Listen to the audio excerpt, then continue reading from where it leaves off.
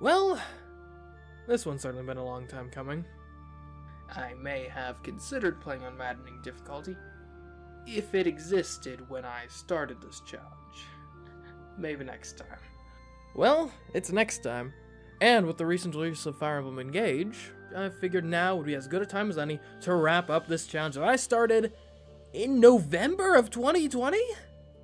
Well, anyway, is it possible to beat Fire Emblem Three Houses while only using bows?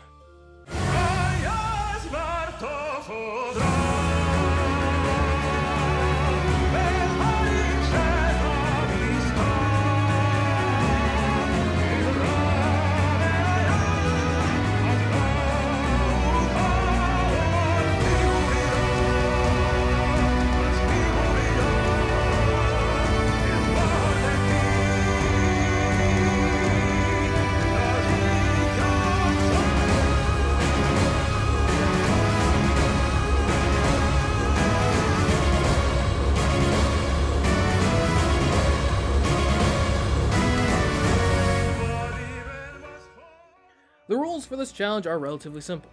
Basically, we cannot use anything equipped to the weapon slot save for bows. That means no swords, no lances, no axes, no gauntlets, not even the unarmed attacks that technically aren't a weapon, but I'm considering gauntlets for the purpose of this challenge, no magic attacks, or even any utility or healing magic. Since while those aren't often equipped to the weapon slot, they certainly can be, and therefore we can't use them.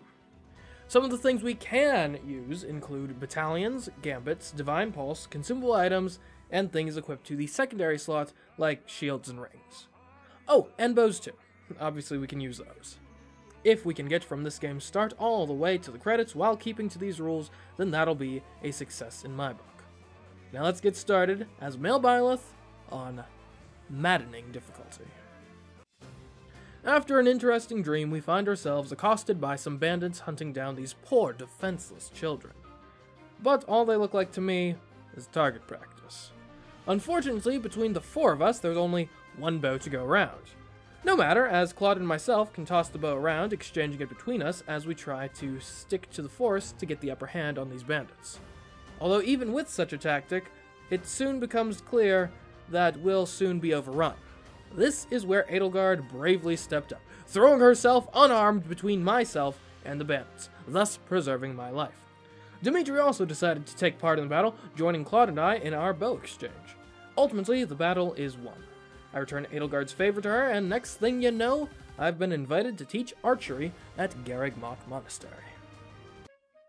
I selected the Golden Deer House to teach as they seem to have the most promising archery students, like Claude, Leonie, and Ignatz. And before I'd even settled into my new job, it was time for a mock battle. I brought myself, Claude, Hilda, Leonie, and Ignatz into the battle. Unfortunately, we only had 3 bows to go around between the 5 of us, and no, we couldn't access the marketplace yet, so don't suggest that we buy new ones. We can't. Now that being said, I did have a pretty good thing going using the southern forest for cover, while ganging up on Ferdinand to ensure he was eliminated without getting the opportunity to attack himself. Throughout this process, it was important to be cognizant of the other units' attack ranges, as well as making good use of curved shots to get an extra range on Claude and Ignatz's bow attacks, to then set up a pass to someone without a curved shot, that way we could get more attacks in on each turn. And after all that careful thought and consideration, Hubert landed a 3% crit chance on me. So, yeah, that went well. On the next attempt, I used the exact same strategy, but get this, Hubert didn't land a 3% crit chance on me. Hubert was then effectively soloed by Byleth.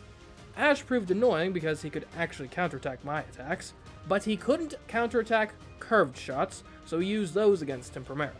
Next we had to best Edelgard and Dorothea, who were holed up in a defensive position in a forest. Shooting at them in the forest was not a particularly viable option, given how great their avoid chance was.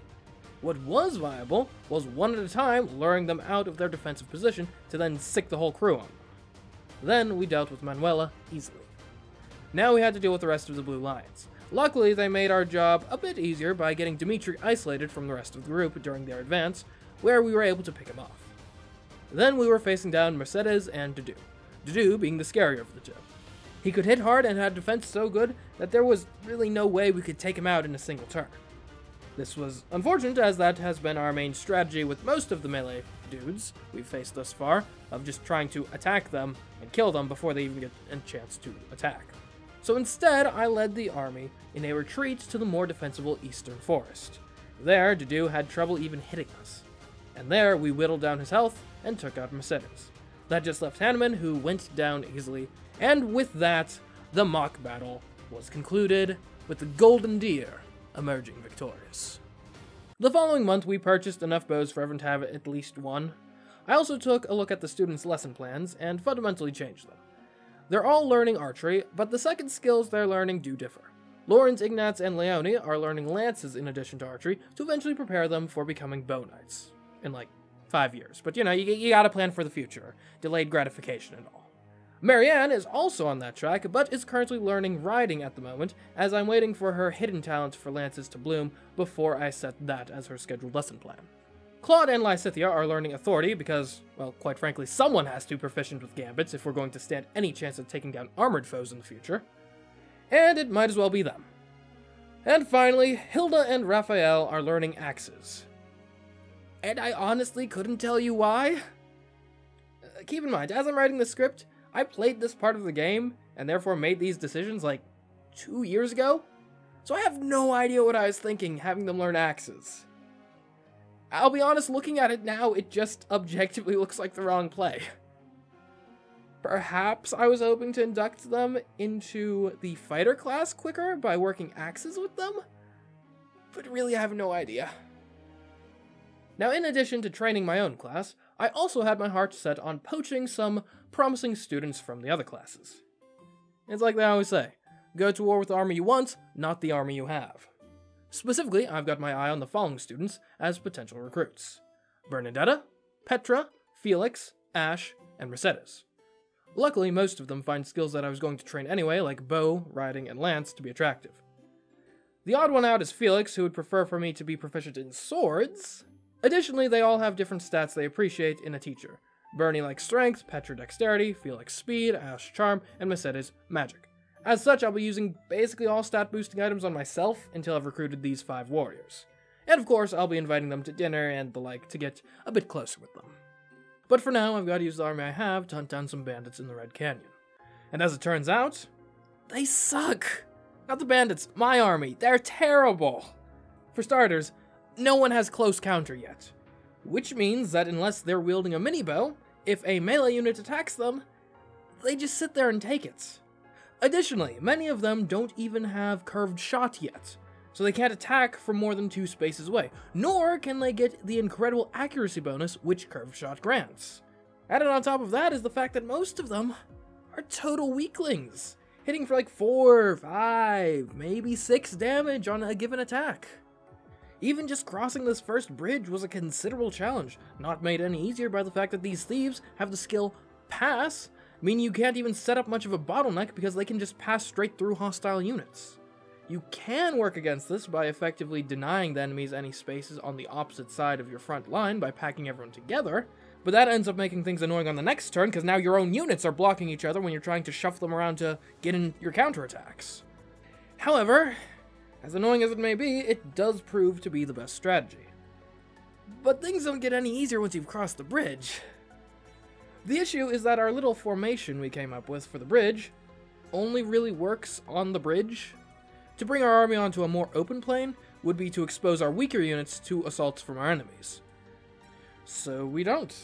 Instead, we use our strong units to aggro and then lure our enemies back to the bridge where we're more comfortable. And then once we pincushion them there, we obviously advance onto the now fairly safe plateau, and then accidentally select for Lysithia to use magic on an enemy combatant. Drat! Guess we'll start the mission over now. Okay, so after fighting back to about the same place, I opted to have the whole army advance up the western path of the battlefield. Claude and Hilda cleared the way by attracting the attention of the enemy combatants stationed there before leading them into an ambush laid by the rest of the army. From there, we took up defensive positions to repel the rest of the bandit army, which had scrambled to meet us, before finally attacking Costas, who after taking fire from more than half of the army, finally fell. thus ending our first real mission. In the following month, I recruited the merchant Anna to our cause, as well as fixed Hilda and Raphael's training regiments. Hilda has joined the Lance crew, while Raphael is only learning bow, as without that dedicated focus, he will surely fall behind in this skill, which he has zero aptitude for. But on the plus side, some of my students with actual talent have learned close counter, which will surely be quite beneficial in the upcoming battle. Speaking of which, the next battle goes quite a bit more smoothly than the prior one, and I do think the close counters contributed significantly to this fact. We can now advance with some of our sturdier units, attacking with an iron or steel bow, and still have them retaliate when they get attacked on the enemy's turn. On the other end of the spectrum, Lysithea and Marianne are still pathetically weak. Honestly, they're probably on the bubble to be benched when we start recruiting new characters. The fog did complicate things a bit, but ultimately you've just got to advance slowly and cautiously with your best units at the front to prevail. At the Goddess's Rite of Rebirth, things also go decently well. As it turns out, a great way to reduce difficulty in a chapter that normally intends for you to split your army is to not split your army. Things did not go well at the Tower of Black Winds. This is because Gilbert, tactical mastermind that he is, attracted the ire of basically the entire tower's army at once. Ultimately, there were simply too many of them to repel, and our entire army just got completely overrun. On my second attempt, I solved that issue by not dispatching a rear guard to help Gilbert when the enemy reinforcements approached from behind, thus ensuring he would perish before he got the opportunity to do anything stupid. Once Gilbert was out of the picture, then I sent him the rear guard. That's not to say our troubles ended there. These reinforcements required some preparation for by securing our squisher units inside a defensive formation, then ensuring that the ambushers fell the very next turn. Though I will note that the armored units we faced in this tower were super annoying to deal with. This is because bows are extremely ineffective against armor. Luckily, our gambits were able to fill the gap this time. Before the next mission, Bernadetta decided to join my class. This is especially great as Claude won't be joining us for this mission.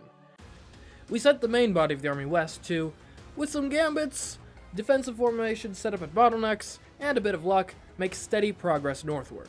Meanwhile, Byleth led a trio in an advance up the eastern side of the map.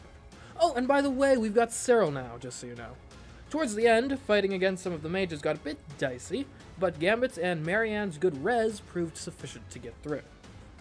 The next fight awaiting us was the Battle of the Eagle and Lion. But first, Shamir, Catherine, and Flane joined the crew. Obviously Shamir I'm quite excited about having. The other two, not so much. As the Black Eagle and Blue Lion forces clashed in the south, we cleaned up some Black Eagle cavalry and Pegasus Knights up in the north.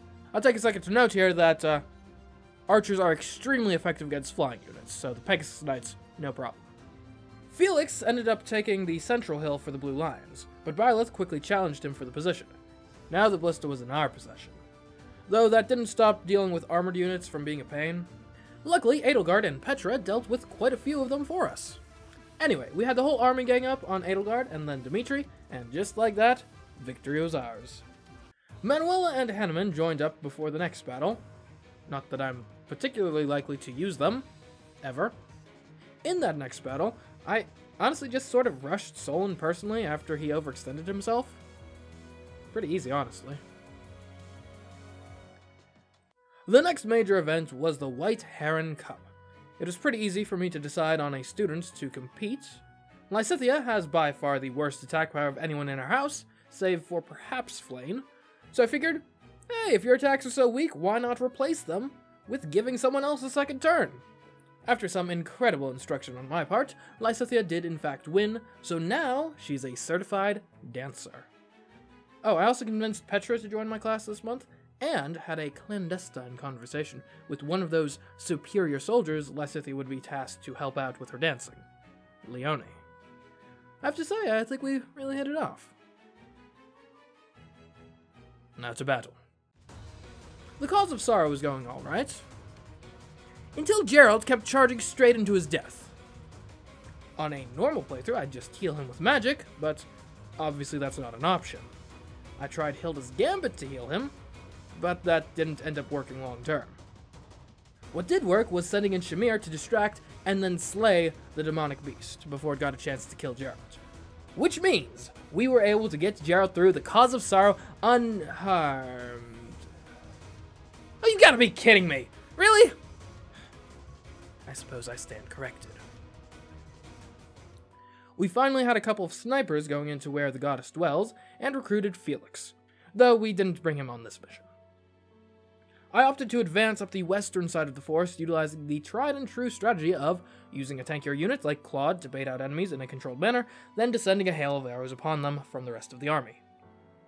We were then beset from the rear before advancing through the forest, facing demonic beasts along the way, which I honestly wasn't too perturbed by, since you can effectively pick which unit of yours they attack. After they were taken care of, Kronya's destruction was inevitable. I worried a bit during the second phase of the battle that Byleth might get surrounded and cut off, but that didn't happen, and Ignat's ward arrows specifically ended up being quite helpful at keeping the mages in check. Dealing with a pair of demonic beasts while fending off attacks from other normal enemies was a bit tricky. This was exacerbated by the fact that our limited supply of gamuts had two natural homes in the form of demonic beasts and the armored soldiers. I did learn that while I respect Shamir's abilities as an archer, I do not respect her ability to take a hit. Leonie is much better at taking such abuse. Luckily, once everyone started fleeing, getting through to the Flame Emperor was no problem. If you're curious, here's how the teaching was progressing before our last battle of the school year. And boy, was this one interesting. Shamir, Leonie, and Marianne took to defending the center from what was in large part a threat of Pegasus Knights. Lawrence, Claude, and Bernadetta worked together to take down winged demonic beasts to the west. Luckily, against our army, adding wings to a demonic beast is really a downgrade. Things became even easier after Shamir defeated Ladislava, and in so doing softened up the middle assault enough to allow for some resources from the center to be diverted to helping take out the demonic beasts. But the toughest front was by far the eastern front, where Byleth, Petra, Ignatz, Lysithea, and Hilda had to work in concert to hold back the Death Knight. A warrior I had avoided fighting with directly to this point, and for good reason. Even just one hit from him would spell doom for most of our units. Luckily, using gambits and stairs, we were able to stall him and his posse long enough to get Byleth in position to land a 4% chance critical hit on him. Thank you, Sothis. With the initial assault repelled, it was time to go on the offensive, which the onagers made quite annoying to effectuate. Fortunately for us, Claude and an allied swordsman were brave enough to risk the enemy fire and seize the siege weapons, though that immediately presented us with the new problem of being in range of the ballistas. In particular, advancing on Hubert's position while under such fire proved quite difficult, especially given his heal tile and the winged demonic beasts he was summoning. Randolph took that as his opportunity to flank Claude's troop of the Onager from the opposite direction. Shamir was able to take down Randolph himself with Hunter's Volley, an amazing combat art by the way, while Bernadetta and Claude bought some time to deal with the other threats with gambits. Meanwhile, Byleth and Lysithea easily eliminated the threat posed by the southeastern ballista before the entire eastern company headed towards the center to help deal with Edelgard's advance. Claude skillfully dodged an attack from her. Leonie used an onager to attack her from a safe distance without the chance of her counterattacking her. Then, Byleth made the finishing blow, winning the battle. Well, mostly. After awakening from a 5-year slumber, the first thing Claude has me do is fight a whole army of ruffians and thugs. Just the two of us. And it was a nightmare. You see, this is a level that severely punishes you if you haven't been keeping your main students from your house on curve with the threats you're facing. That's because you don't get to pick who you bring into this one. You get set units in a set order at set positions. Let's see how it goes. Step 1. Survive past the first, 2 turns. Easier said than done. After numerous attempts that ended in disaster, here's the strategy that did work. First, you have Byleth go to this forest for extra cover and gambit the guy next to him to death. Next, you have Claude fly over to Byleth, dismount, and snipe at an archer from that forest tile. Being in the forest ought to give you the avoid chance you need to be spared most of the enemy's attacks, and getting a crit off certainly doesn't hurt. Now, maintain that position and just take shots at the incoming foes. Again, critical hits, which luckily Claude is quite adept at landing, help. By the end of the enemy's phase, Byleth and Claude thinned out most of their immediate irrelevant attackers, and the first wave of the backup. Finally, Lawrence, Ignatz, Leonie, and Hilda arrive. Given that Byleth and Claude went south, initially, the direction that Hilda and Leonie are in, and the fact that, no offense to Lawrence and Ignatz, but Hilda and Leonie are just sturdier, better units than the other two, It's relatively easier for the girls to tear through foes and reunite with Byleth and Claude, while Lawrence and Ignatz just sorta lie low, trying to avoid detection for now. Claude and Byleth creep their way up, baiting out the enemies 1 or 2 units at a time, with Leonie and Hilda helping with the project once they meet up properly with them. Baiting out an archer proves troublesome, but nothing Byleth's 1 remaining gambit can't handle. Additionally, this finally creates the opportunity for Ignatz and Lawrence to strike out with surprising competence to help Claude finally liberate them from their corner of the battlefield. With all 6 of them together and the whole western side of the map cleared, they're in for a much easier time. At least for a while. Just in time for the weakest links to enter stage right. Now that may sound a bit rude and dismissive to Raphael, Marianne, and Lysithea, but I can't help it if that's how the truth comes across. Raphael was pretty decent early in the game, due to his great strength. But the fact that he is considerably worse at learning bow skills has held him back more recently. For that reason, I've excluded him from many recent missions in favor of Petra, Bernadetta, and Shamir. For that reason, he's also a bit underleveled, and therefore not very good.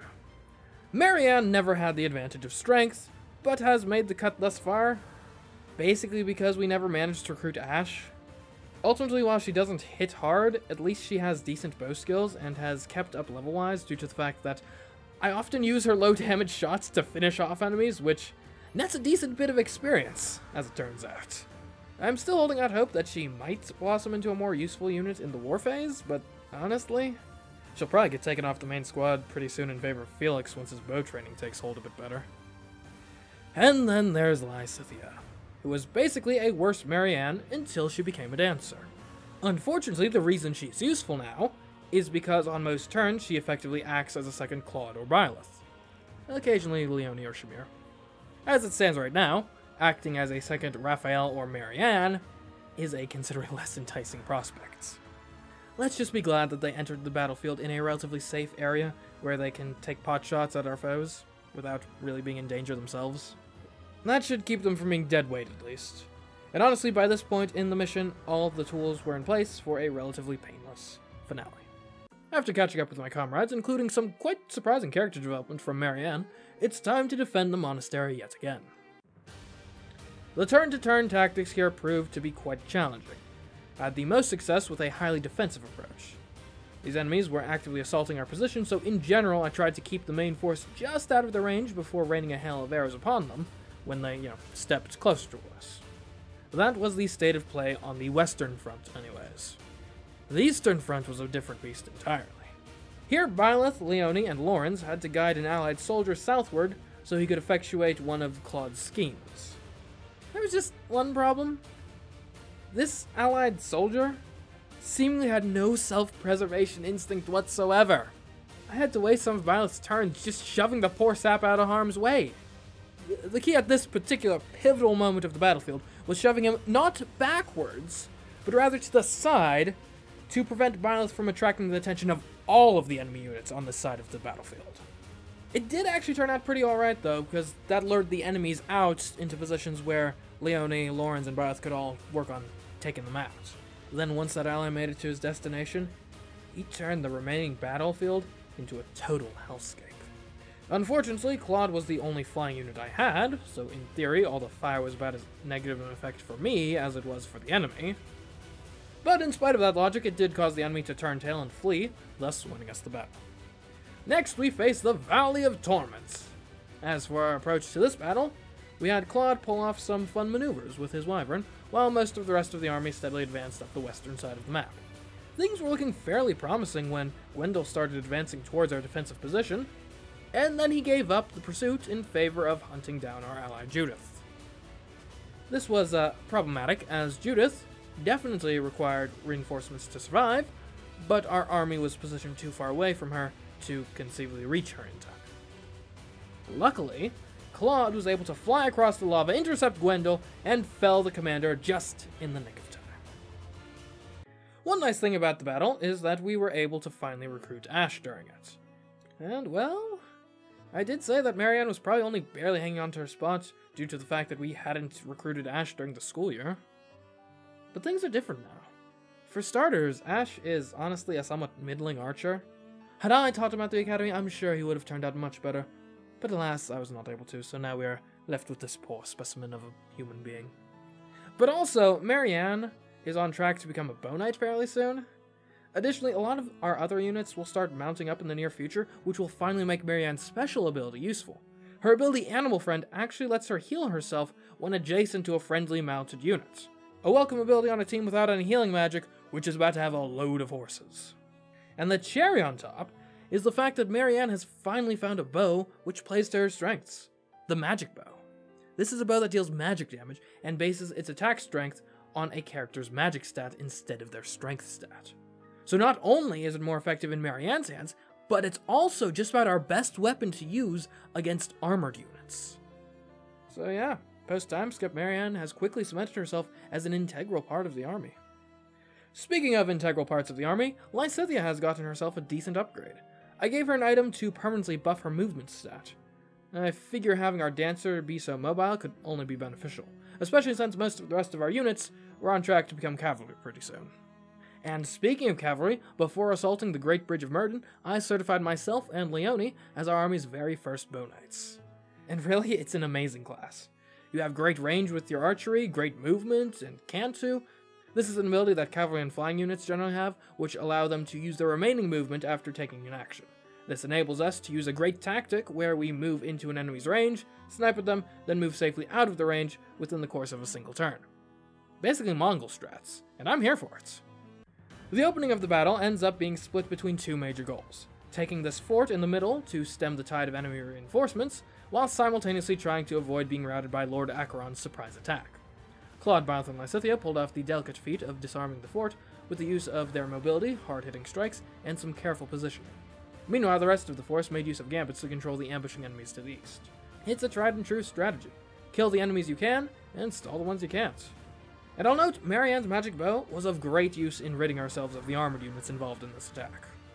After dealing with those issues, I was able to steadily bring the full might of the army to bear against Ladislava and her monsters, thus bringing the battle to a smooth victory. The next battle was at Gronder Field, a reprise of the Battle of the Eagle and Lion. My troops started in the north, a quite advantageous position strategically speaking. The source of that advantage was this river with limited crossings. As a troop of archers, we were able to position Leone, our best unit at taking a hit, at one of those crossings, bottlenecking the attacks of our foes while allowing our archers to take safe shots at them from across the river. The situation got even better when Imperial and Kingdom forces both reached the choke point and started attacking each other as well. Dimitri did attempt to break our formation by personally flanking us after he'd crossed another bridge upstream, but Claude was able to fly out and intercept him before he met the main body of our force. Once our foe's attack on our position had fizzled out, we'd advanced southward without much resistance. Until we got to the last woman standing of the Imperial force, Edelgard. And let me tell you, she shocked all by basically getting play of the game. Play of the game.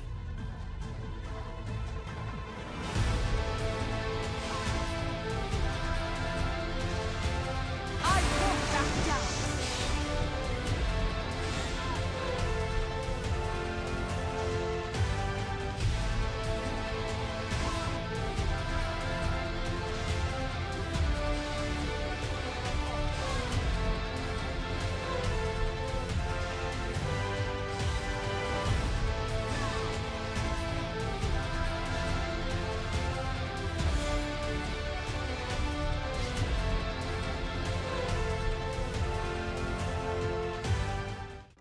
All I can say is thank Sothis for Divine Pulse and Critical Hits.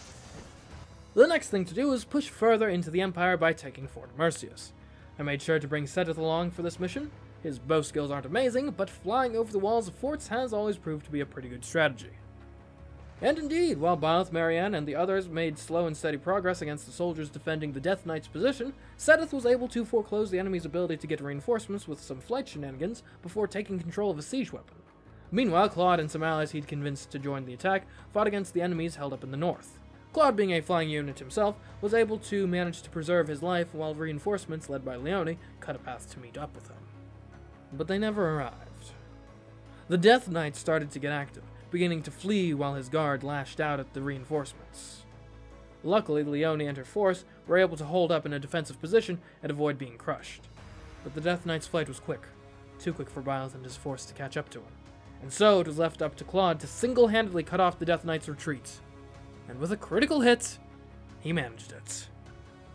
As we were gearing up for the next step of the invasion, some jerk accused my sweet Marianne of secretly being a monstrous beast, murdering people out in the forest. Yeah, we'll see if he sticks to that theory once we present him with the monster's head. And so, the paralogue to clear Marianne's name began. For those of you unfamiliar, paralogues in Fire Emblem are basically side quests, and you may have noticed that this is the first one I've so much as mentioned. That's because, well, look at how long this video already is when we're just covering the main missions.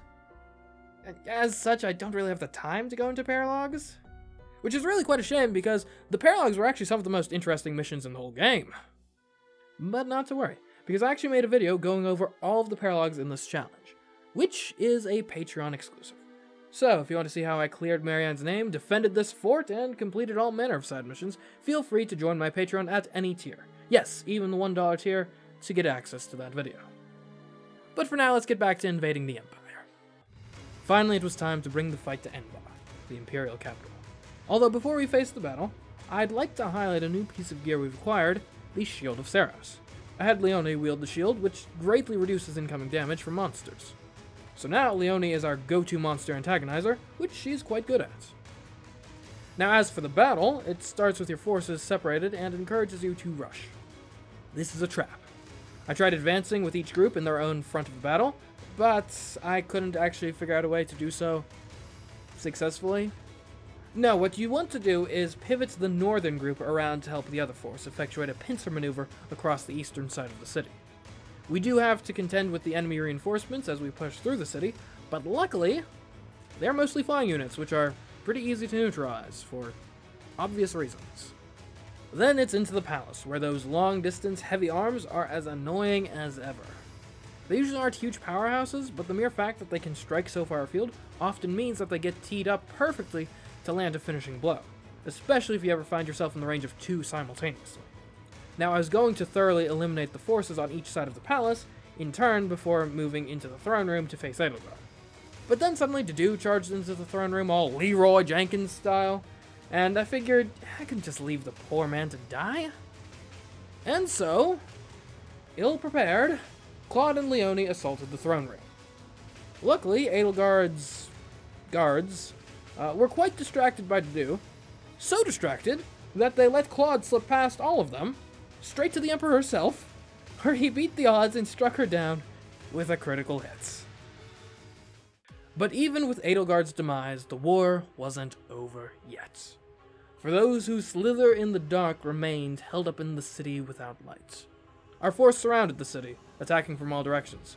Claude, Bernadette, and Ignatz from the northwest, Leone, Hilda, and Lysithea from the northeast, Lauren, Shamir, and Petra from the southwest, and Violet, Seteth, and Marianne from the southeast.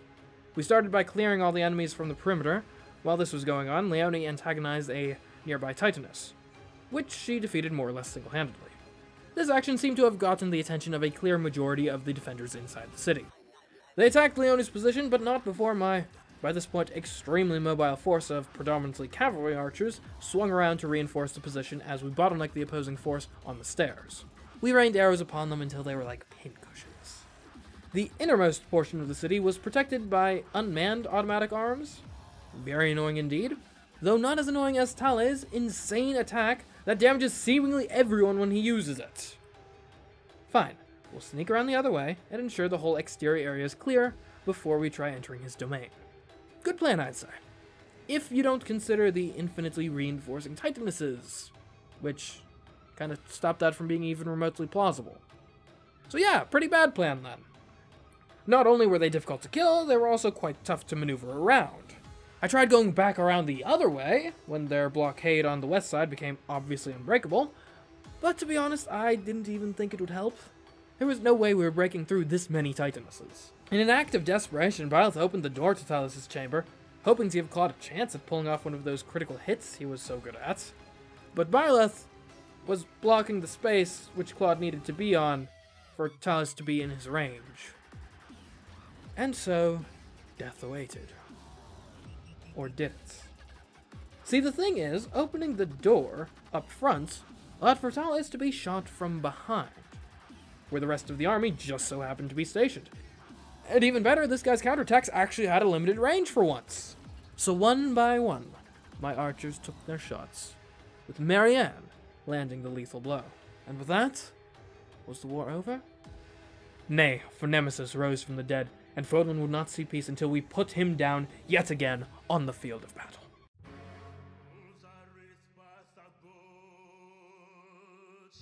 The battle began in a precarious position. My forces were positioned behind a forest, which would slow an enemy advance, which was sure to come from all sides. The trick was using our patented cavalry archer tactics of firing upon our foes and then galloping out of range, or at the very least control where we remained in range and in whose range we remained. Through such tactics, as well as Leonie's amazing competence at slaying monsters, and a bit of gambiting to further control enemy movement, we successfully repelled the first wave of Nemesis' attack. With our position secured, it was time to plan our offensive. Specifically, one which would kill all 10 resurrected elites, which granted Nemesis extra power thanks to their existence. Two main obstacles made this task tougher than might be desired. A swamp, which was poisonous to our units but not our enemies, and a ballista and onager ready to strike down anyone who came too close. Claude and Lysithea were able to neutralize at least one set of arms, while the rest of the force advanced on the other set, with Marianne surviving an encounter with Daphne unscathed. In short order, we had taken the ballista as well. And now that we controlled them, oh boy, did things get fun. Claude, Sedith, and Petra, our flying units, wielded the arms and generally cleaned up the swamp, along with Lysithea and Leonie, while the rest of the force hugged the southern coast in a march towards Nemesis. In short order, Nemesis stood alone before the full might of my army. But if there was one who could stand alone, and perhaps still prevail, it was him. He could counterattack from any range and with furious might. Not just that, but all of our units could only deal pitiful damage to him. This while one hit from him could kill just about any of them. The only way I figured we could win was if Claude managed to land 2 critical hits in a row. What were the odds of that? Quite low, as it turns out. But one fortunate thing was that Bernadetta wielded a killer bow, which gave her just about the same critical hit chance as Claude. Now you may be wondering why this is relevant. Well, this is why. I had Bernadetta attack a nearby knight, who she landed 4 hits on thanks to her Crest of Indec. They all did 0 damage, but here's the important thing. There were 2 critical hits in her volley of shots. One as her first, and one as her fourth. This is important because of how Divine Pulse works. When you use Divine Pulse, the game does not re-roll the probabilities of your attack's hit and crit chances. It's instead deterministic. But that determinism is tied to the order of the attacks, not the specific attacks themselves. Basically, since we now know which of the next 4 attacks will crit on a 30% chance, which is slightly worse than Claude's odds, we can Divine Pulse back to before Bernadetta's turn and act accordingly. We have Claude attack immediately, landing a critical hit just like expected. Nemesis counterattacks and misses. That's 2 attacks down. We need 1 more attack before Claude attacks again. To this end, Petra uses a gambit. Now the next attack will be the 4th, so after Lysithea dances for him, Claude lands the final critical blow on Nemesis, finally, and truly, ending the war. Finally, Fodlan and the greater world has peace. Claude ended up marrying Petra, fostering close ties between Brigid and Almyra. And as for Byleth, he became king of a united Fodlan with a woman by his side who he'd grown to have a great respect for as they fought together in the War of Fodlan Unification. I've been considering what would be the best course for my future, and... Well, here, please, won't you take this? And there you go. Now you can argue in the comments at who Byleth actually should have ended up with. But as for the point of this video, yes, it is possible to beat Fire Emblem Three Houses while only using bows. Yes, even on maddening difficulty. I'm sorry this video took so long to come out, but I do hope it was worth the wait. And do remember, if all this wasn't enough, you can check out how the paralogs went if you become a patron, like these fine individuals on screen, especially the $15 tier patrons, Enigmatic Mr. L and Ashford Says. Or, if even that isn't enough Fire Emblem content for you, you can check out my Let's Play channel, where I'm currently playing Fire Emblem Engage. Additionally, if you're interested in watching more challenge videos like this one, then there's a wealth of them for you to enjoy on this channel, including my Axes Only challenge on Fire Emblem Three Houses. Though, you'll have to excuse the audio quality on that one, it's a pretty old video at this point. But do have a look around and maybe consider subscribing while you're at it. And lastly, you probably like tactical RPGs if you watch this whole video. But if you also like lighthearted tabletop RPGs, you may want to check out the card-based RPG I designed, Time Travel Entertainment Incorporated, from Button Shy Games. But anyways guys, until next time, I've been CMeeCraft, considering returning to another challenge in the near future. Goodbye.